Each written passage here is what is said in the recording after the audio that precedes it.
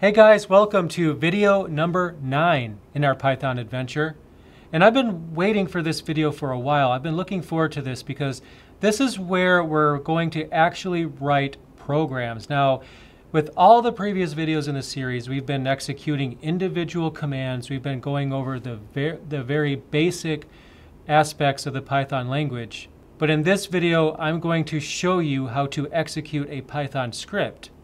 And then for every video going forward, we're going to write actual Python scripts.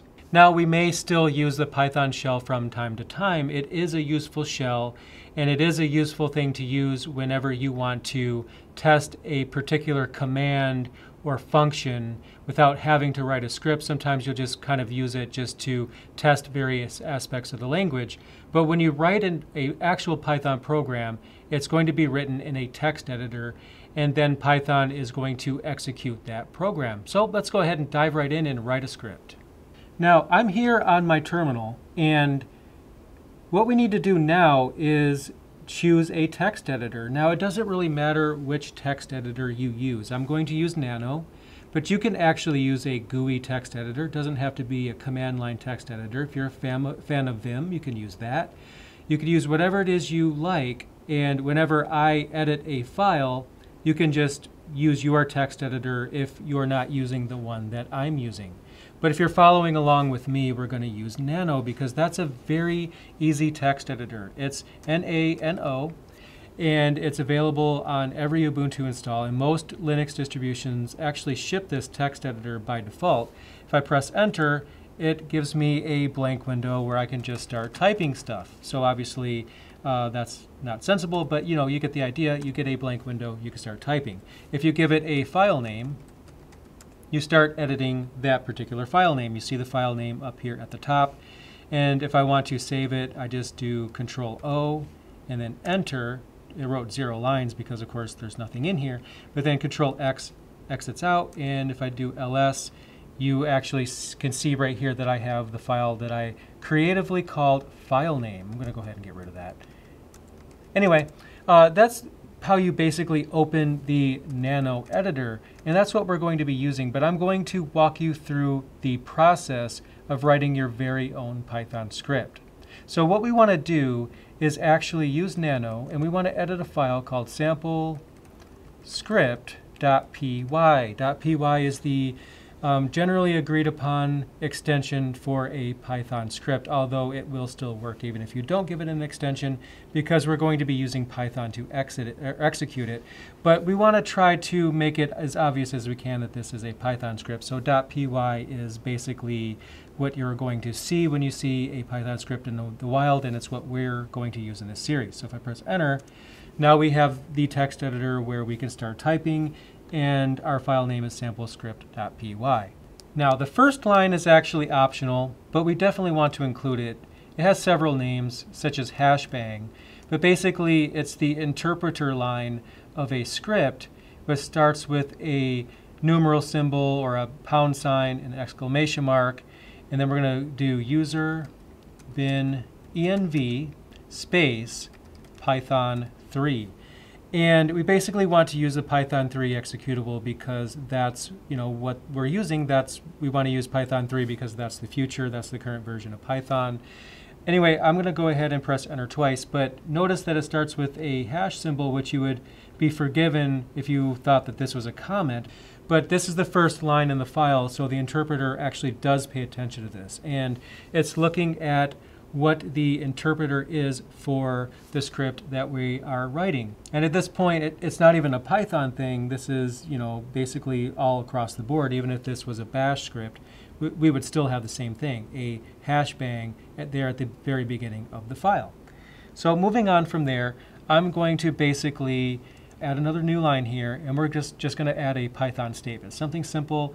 I'll type print Python is awesome. So nothing too amazing here. We have our first Python statement in a script file, and I'm going to do Control-O to write the file, enter to confirm that, Control-X to exit out, and we are brought back to our bash shell. So if I do ls-l, you see that I actually do have the sample script right there.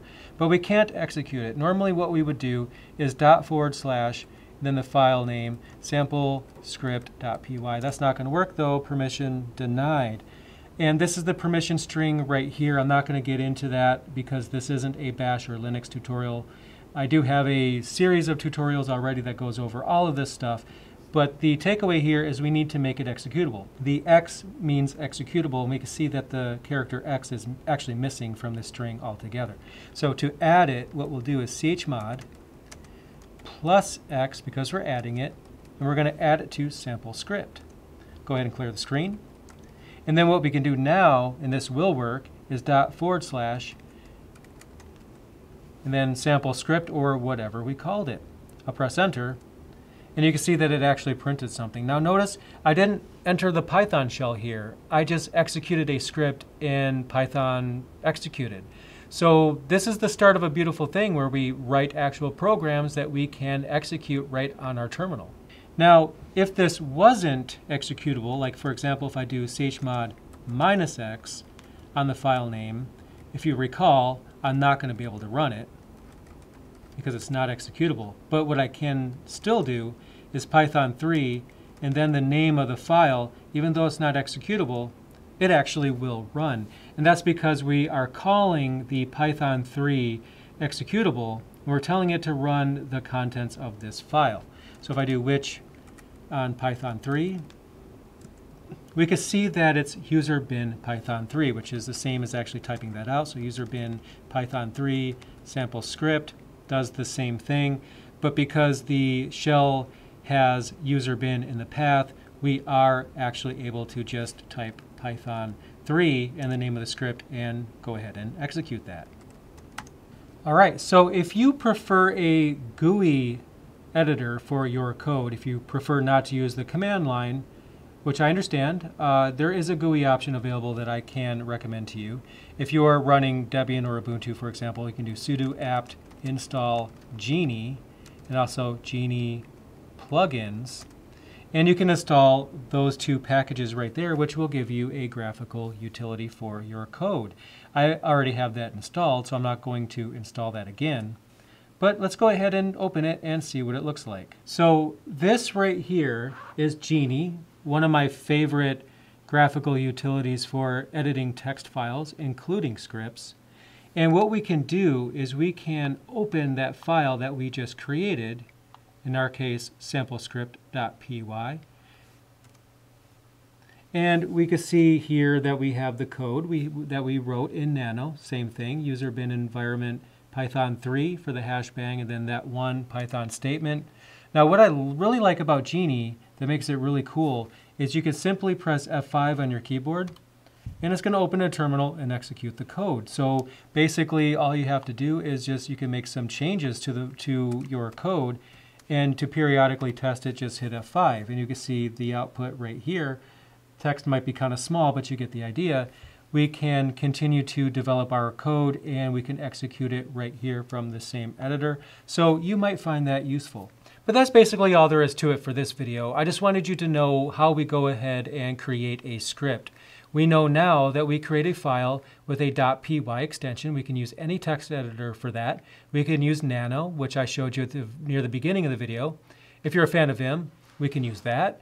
And then if you prefer a graphical utility, we have Genie, which I just showed you. So you can feel free to add your own Python statements to the script. Go ahead and execute it and just practice creating files, executing them, and then we should be good to go to move on to the next video. Thank you so much for watching my video, guys. I really appreciate it. If you want to help me out, go ahead and check out my sponsor and my cloud server provider, Linode. Linode now features a new and improved dashboard, their cloud manager, that makes it an absolute breeze to set up your own Linux server. They even have Arch Linux. How cool is that? And of course they have all the staples such as CentOS, Debian, Ubuntu, Fedora, and more. And it's very easy to set up a server near you. In fact, Linode currently has 9 worldwide data centers, with 2 more set to appear this year in India and Canada. So definitely check them out, guys. I appreciate them as a sponsor. I appreciate you guys as a viewer. So thanks again for watching. Subscribe to my channel. I will have more content coming for you very soon. Stay tuned.